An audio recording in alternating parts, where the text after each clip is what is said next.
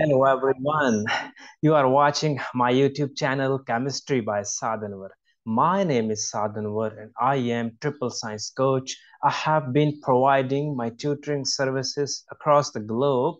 This is my WhatsApp number and you can contact me via this WhatsApp number for one-on-one online sessions. Today the topic which we are going to discuss, the topic is a chemistry topic. The name of the topic is redox reaction. In this topic, we will focus upon what actually redox reaction is, and then we will solve the concept by using different examples, different questions, obviously from the past papers. So oxidation and reduction, these are two terms which are frequently used in redox reactions. So what does oxidation means? Oxidation has three definitions given in book, but the definition I will choose here, I will choose the definition with respect to electrons. What does this means? Oxidation means loss of electron. Loss of electron. Those chemical reactions in which loss of electron takes place, we said oxidation is taking place, and reduction means gain of electron. Reduction is a term, guys. Reduction means here gain of electrons. It means those chemical reactions where the process of gain of electrons, gaining of electron will take place. We call reduction is taking place there. So oxidation is loss of electron, reduction is gain of electron. Yes, most of the students already know this, but the point is they forget. So there is a trick. By using this trick, I am pretty sure you will not forget what is the definition of oxidation and what is the definition of reduction. Oxidation is loss of electron, and I used to remember this term by using oil. What is oil? Is oil that we use our hair? No, not at all. O mean oxidation. O mean oxidation. I mean is. I'll mean loss. Loss of what? Loss of what, guys? Loss of electrons. To remember reduction, the term which I used, Rick. What does this mean, Rick? This means nothing, but to remember reduction. R mean here reduction, and I mean is, G mean gain. Reduction is gain. Gain of what? Obviously electron. So reduction is gain of electron. Oxidation is loss of electron. And those reactions in which the process of oxidation and the process of reduction takes place simultaneously, we call such reaction redox reaction. Redox, the term redox means the process of oxidation and reduction is taking place simultaneously at a time in a chemical reaction.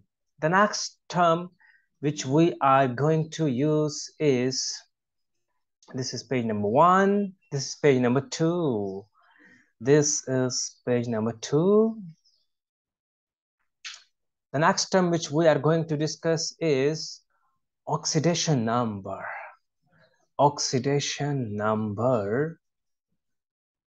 And we also say oxidation number or oxidation state, both are same thing, because it's very important to understand what is oxidation number and how to figure out oxidation numbers.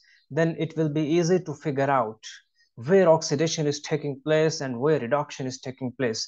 Like as we have discussed these terms, so in the exam they ask questions, they give us reaction, they give us a chemical reaction, and they ask us figure out where oxidation is taking place and where reduction is taking place. There are many other terms like oxidizing agent, like reducing agent, and we will discuss these terms as well. But okay, finally let's discuss what actually oxidation number is and or oxidation state is. So guys, I have written the definition of oxidation number. Oxidation number or oxidation state is basically a charge on an atom of an element in a molecule or an ion. You don't need to memorize the definition, and we can understand this definition by using examples. For example, I have an ion, sodium ion. I will ask you, what is the charge on this ion? You will say +1. You will say +1. This +1 is called oxidation state of sodium ion. This +1 is called oxidation state of sodium ion or oxidation number of sodium ion. If I ask you, this is Fe +3, iron with +3 charge, what is the oxidation number? You will say this +3. This +3 is the oxidation state. This +3 is the oxidation number. So now I think by giving example, it is more easy to understand what actually oxidation number and what actually oxidation state is. For example, SO4 -2. So this -2, guys, this -2, this is oxidation number of sulfate. This is oxidation state. So yes, I know it is clear to you what actually oxidation number and oxidation state is. Now there are certain rules to assign oxidation number and oxidation state. Let me show you these rules from this using this book. And I am opening this book. In this book, I have found really good rules. Where is the, let me, yeah, these are the rules. And these rules are given with examples. Yes, guys, yes. Okay, so these are the rules. An example is also given. Rules for what? Rules for assigning oxidation number. The oxidation, remember the first rule. The oxidation number of an uncombined element is 0. Oxidation number of an uncombined element is 0. Uncombined element, what does this mean? This means the element which is in free state, which is not making bond. Uncombined element. For example, the oxidation number of H2 is in H2, the oxidation number of H is 0. In Cl2, the oxidation number of Cl is 0. So uncombined element, like the oxidation number of sodium in free state is 0. Oxidation number of copper in free state. It is not making bond. Oxidation number of iron is 0. Oxidation number of silver is 0. So oxidation number is 0 when an element in free state. Oxidation number of oxygen in 0. Oxygen is in free state. It is not making bond with any different element. Oxidation number of hydrogen is 0. The oxidation number of chlorine is 0, as this is written here as well. You can see, guys. In H2, the oxidation number of H is 0. In Cl2, the oxidation number of Cl is 0. The next rule, jumping to the next rule, the oxidation number of an element in a simple monoatomic ion is the charge in the ion. Again, read, guys. Oxidation number of an element in a simple monoatomic ion. Monatomic ion means single ion. Like in zinc ion, the oxidation number of zinc is +2. In oxide ion, the oxidation number of oxygen is -2. Similarly, let me give you more example. The oxidation number of copper is +2. The oxidation number of iron ion +3. So this is the second rule. The third rule, which I am going to discuss with you, the oxidation number of hydrogen is +1. You can say the oxidation number of hydrogen is +1, but there are certain exceptions as well. Oxidation number of hydrogen is +1, but in metal hydride, what does metal hydride means, guys? Metal hydride mean when hydrogen is making bond with the metal. When hydrogen is making bond with the metal, we call it metal hydride. In metal hydride, the oxidation number of hydrogen is -1. Remember, in metal hydride, the oxidation number of hydrogen is -1, while the oxidation number of hydrogen is +1 everywhere. But in metal hydride, the oxidation number of hydrogen is -1. The next rule is about oxygen. The oxidation number of oxygen is usually -2. The oxidation number of oxygen is -2. But there are certain exceptions to this rule as well. And let me give you that exception. Remember, oxidation number of oxygen is -2, but in peroxide, peroxide means like H2O2 hydrogen peroxide. In peroxide, the oxidation number of oxygen is -1. Remember, guys, the oxidation number of oxygen is -1 in peroxide. Few other exception as well, but it's okay, fine. So the next rule, let me erase this. Okay, the next rule is given there. Yes. This is another rule, and you have to memorize this rule actually. By practicing, you can memorize these rules. The sum of oxidation number in a compound is 0. For example, H2O.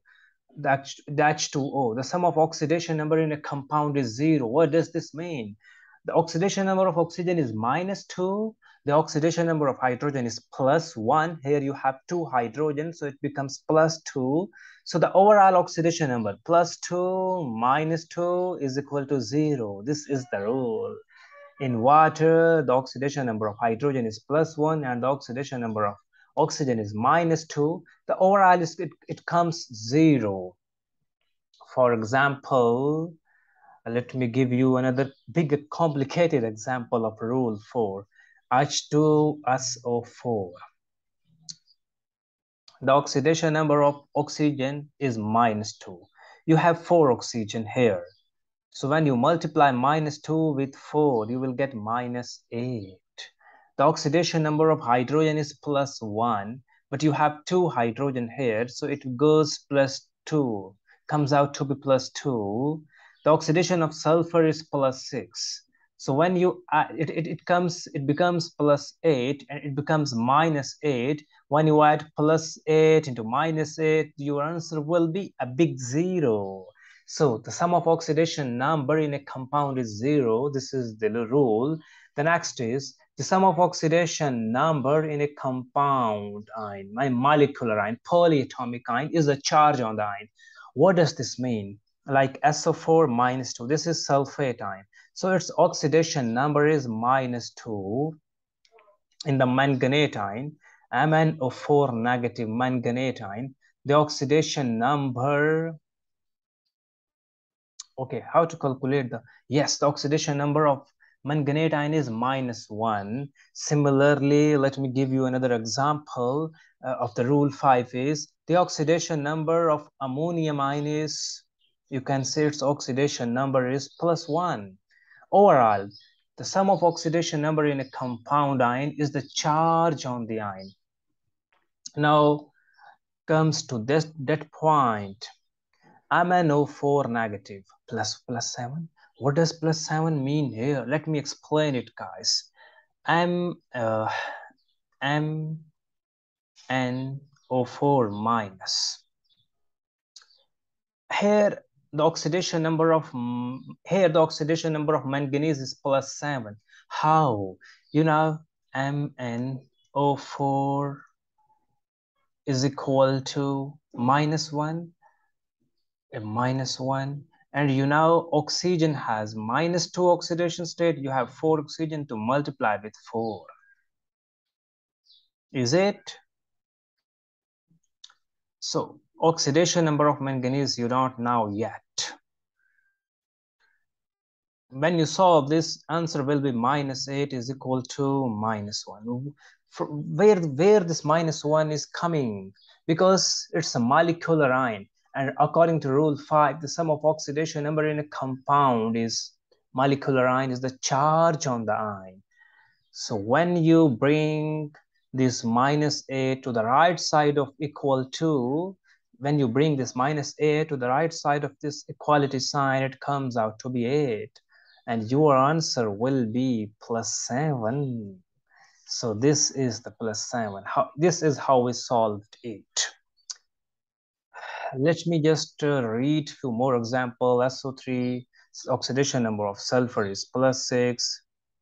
SO4 -2, the oxidation of sulfur is plus 6. Let me elaborate these things by using example, by using whiteboard. Let me elaborate these things by using whiteboard. Okay, going to whiteboard, guys. This is the page number 3. And for example, if I have SO4 minus 2 and I need to calculate the oxidation number of sulfur, I need to calculate the oxidation number of sulfur. How can I calculate? Guys, see the procedure. You know, make this like this, because overall charge is minus 2. So, you know, oxidation number of oxygen is minus 2, but you have 4 oxygen to multiply with 4. You don't know the oxidation of sulfur yet, oxidation number of sulfur yet. So it becomes minus 8 is equal to minus 2, and minus 2, when you bring minus 8 to the right of equality, it becomes plus 6. So guys, you can say the oxidation number of sulfur is plus 6. So this is the way to calculate it.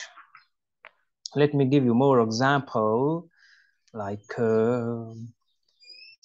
SO2. Here the oxidation number, this is neutral, so you can do like this: SO2 is equal to 0. Previously you said SO4 minus 2 is equal to minus 2, because it has apparent charge has minus 2. Here no charge, so 0. Here what you have to do, you need to calculate the oxidation number of sulfur. See, oxygen is minus 2. Oxidation number of one oxygen atom is minus 2, but you have 2 oxygen atom here, so multiply minus 2 with 2. And if you feel any confusion and you want one-on-one session, then don't hesitate to contact me. The oxidation number of sulfur is S. So it comes out to be, when you solve this, it comes out to be minus 4. So when you bring minus 4 to the right, it becomes plus 4. So oxidation number of sulfur is plus 4. This is the way to calculate this. And let me calculate a few more things. Okay, one more example. I can give this example here. NH4 positive. And here you need to calculate oxidation number of nitrogen, oxidation number of nitrogen. So NH4 equal to plus 1, because overall charge is plus 1. And guys, you know the oxidation number of hydrogen is plus 1. But you have 4 hydrogen, so multiply this plus 4 is equal to plus 1. It comes out to be plus 4 is equal to plus 1. When you bring plus 4 to the right, when you bring plus 4 to the right, it becomes minus 4, and your final result is minus 3. So oxidation number of nitrogen is minus 3. So guys, this is about today's lesson. And in the next lesson, in the next video, I will solve few more example. And I need your feedback, comments. I need your suggestion. Thank you so much for watching it. Okay, bye bye.